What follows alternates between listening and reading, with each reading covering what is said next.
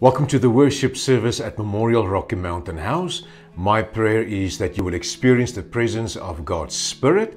And before we start our worship service, I would like to read as a call to worship Psalm 116, the first few verses. It says, "I love the Lord, for He heard my voice. He heard my cry for mercy. Because He turned His ear to me, I will call on Him as long as I live."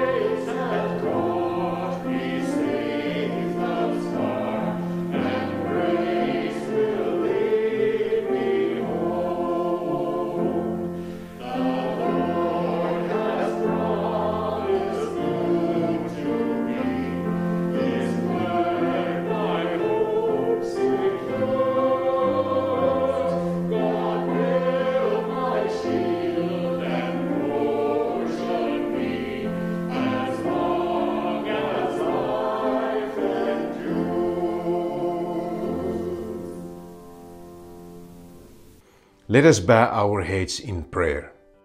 God of promise and purpose, we greet you this day with thankful hearts. As flowers open and buds unfurl around us, the beauty of your world lifts our heart in praise.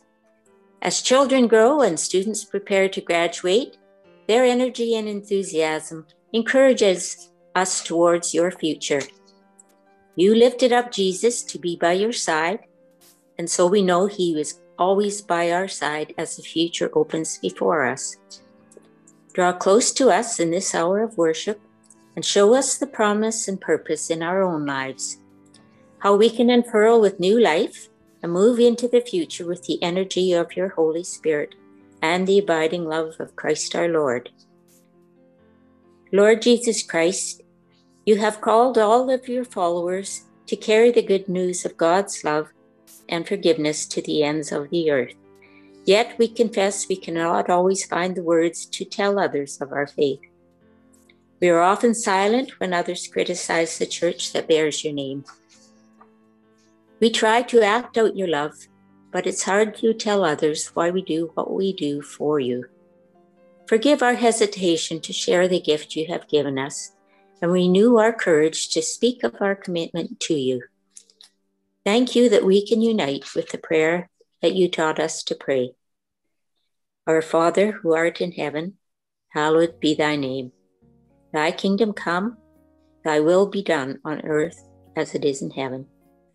Give us this day our daily bread, and forgive us our debts, as we forgive our debtors.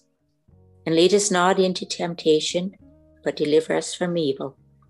For thine is the kingdom, and the power and the glory, forever and ever. Amen. Our scripture reading comes from John chapter 17. Our reading is from John chapter 17, verses 6 to 19. Jesus prays for his disciples. I have revealed you to those whom you gave me out of the world. They were yours, you gave them to me, and they have obeyed your word. Now they know that everything you have given me comes from you. For I gave them the words you gave me, and they accepted them. They knew with certainty that I come from you, and they believed that you sent me. I pray for them. I'm not praying for the world, but for those you have given me, for they are yours. All I have is yours, and all you have is mine, and glory has come to me through them. I will remain in the world no longer, but they are still in the world, and I am coming to you. Holy Father, protect them by the power of your name, the name you gave me, so that they may be one as we are one. While I was with them, I protected them and kept them safe by that name you gave me. None has been lost except the one doomed to destruction, so that Scripture could be fulfilled. I am coming to you now, but I say these things while I am still in the world, so that they may have the full measure of my joy within them. I have given them your word, and the world has hated them, for they are not of the world any more than I am of the world. My prayer is not that you take them out of the world, but that you protect them from the evil one. They are not of the world, even as I am not of it. Sanctify them by the truth. Your word is truth. As you sent me into the world, I have sent them into the world. For them I sanctify myself, that they too may be truly sanctified. We all have experienced defining moments in our life. You know, the moment when your child was born, your first job, the time that you maybe immigrated to another country, or the time that you maybe lost your job. All of those things are defining moments. And in this passage in John 17, we get a defining moment. It is the defining moment of Jesus Christ. Verse 1 of chapter 17 actually highlights that defining moment when Jesus raised his eyes to the heavens and he started to pray. And John 17 is a beautiful prayer of Jesus. And he says in the first line of his prayer, Father, my hour has come. That is the defining moment for Jesus. My hour has come. And Jesus meant by that the following day he will be beaten up, he will be brutally abused by people, and he will be executed on the cross. His hour has come.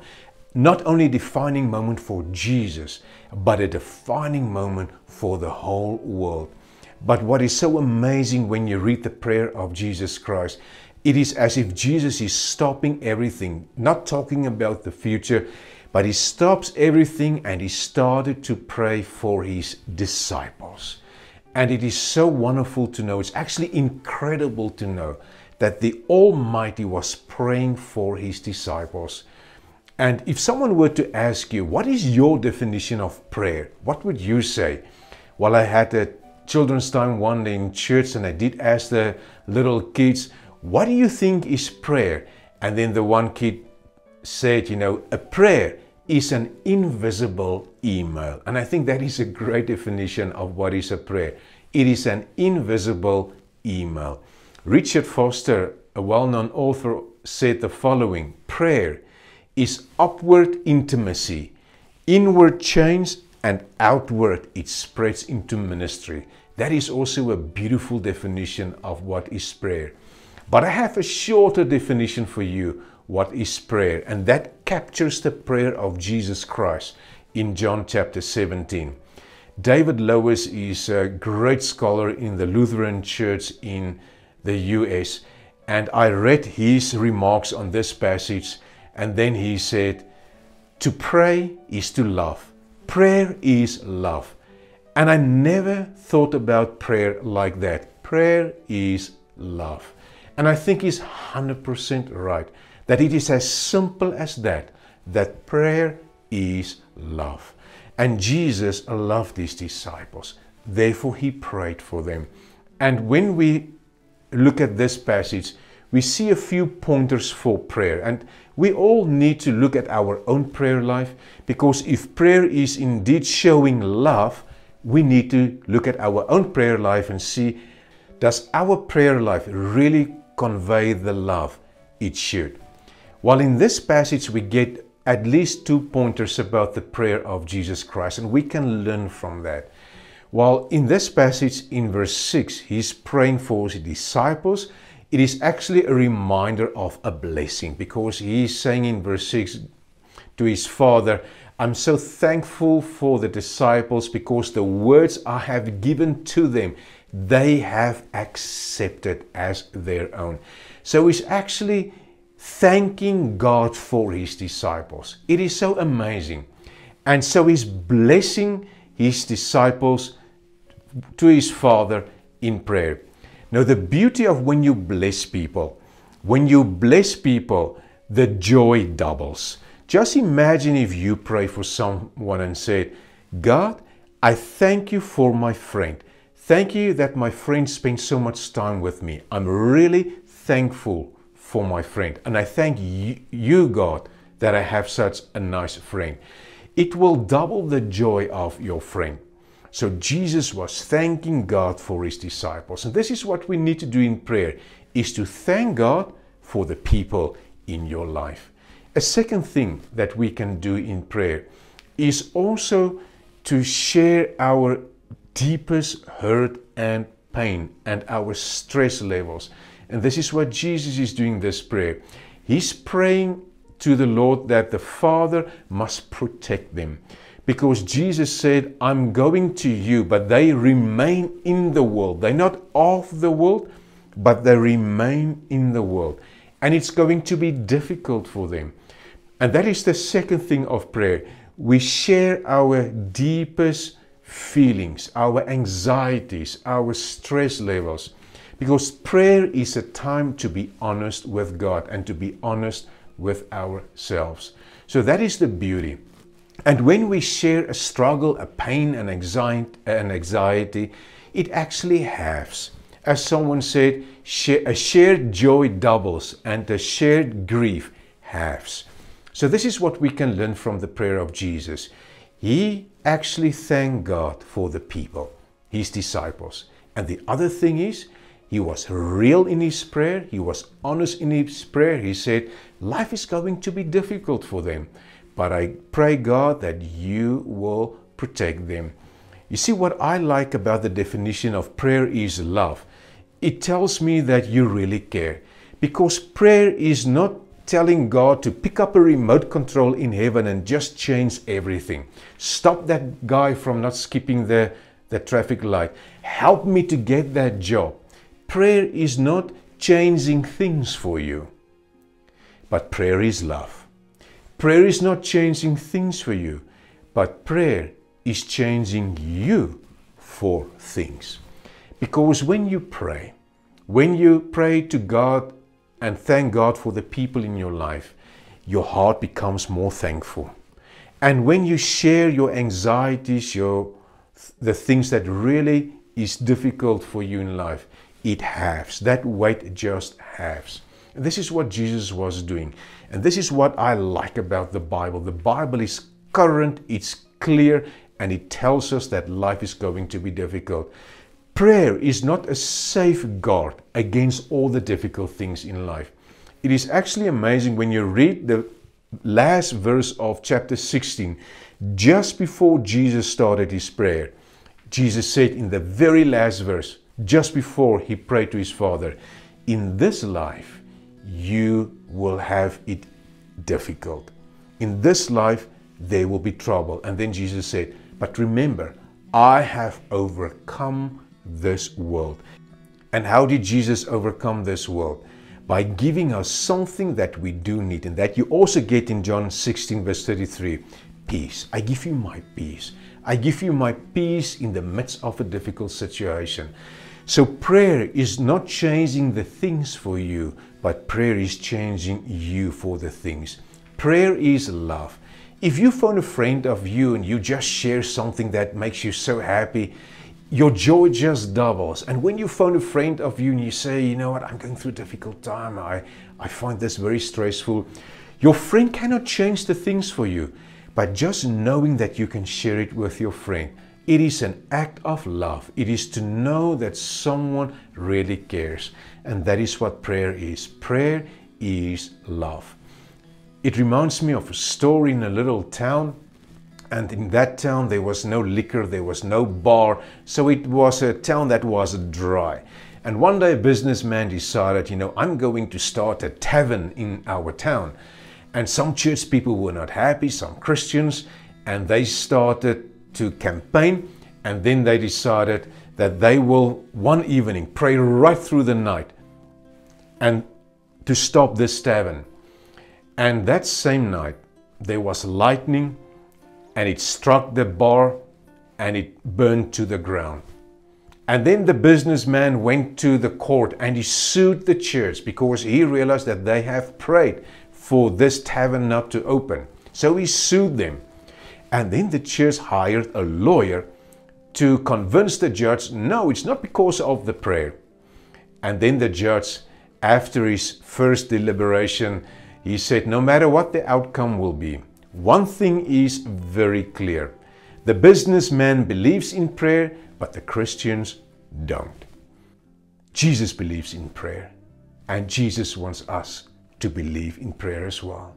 Why does Jesus believe in prayer? Because prayer is love. Prayer is compassion.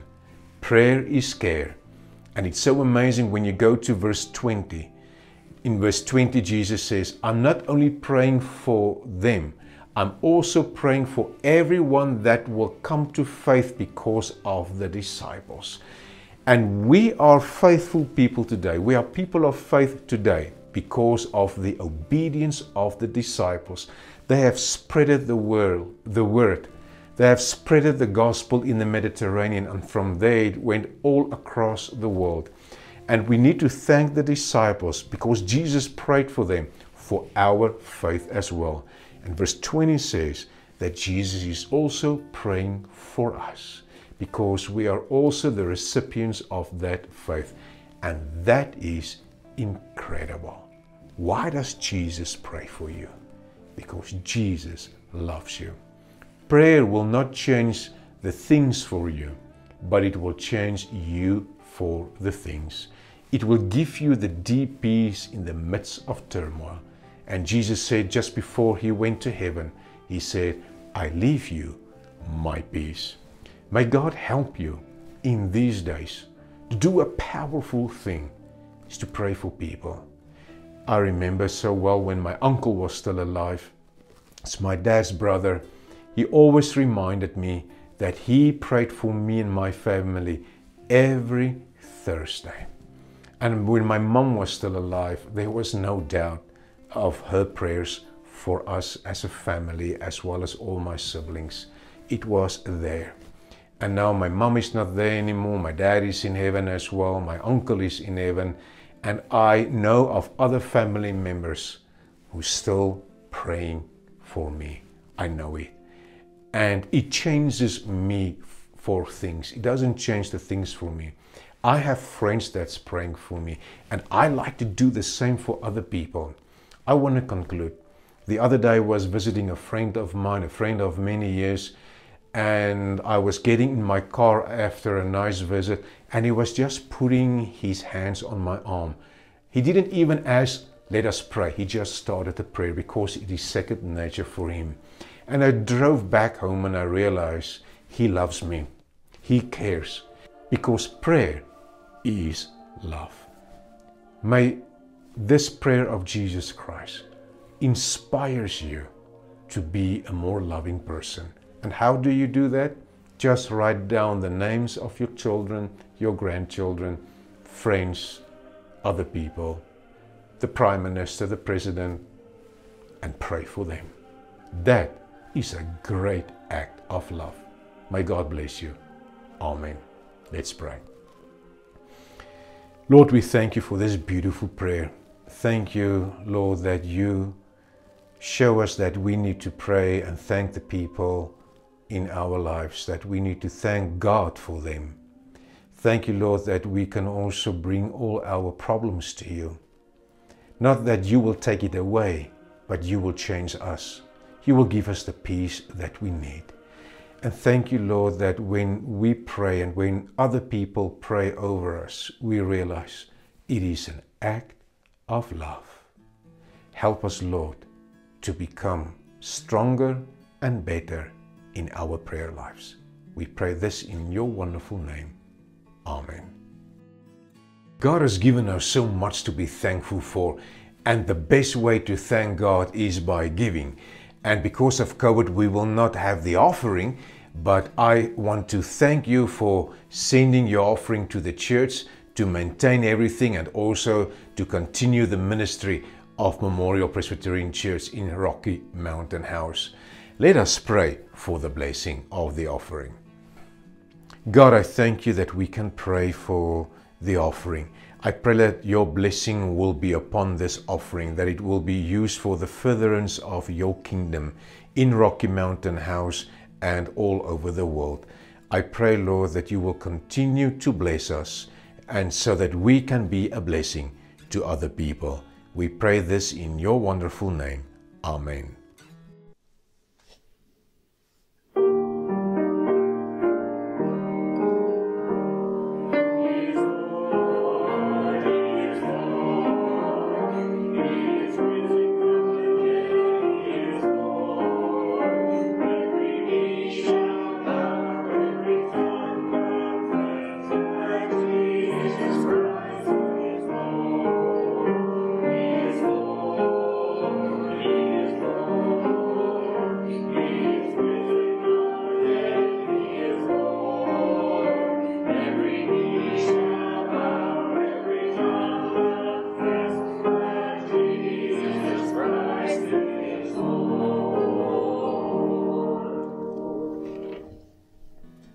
Wherever you go, God is sending you.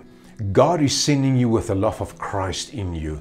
And God is sending you with something else, the opportunity to pray for people.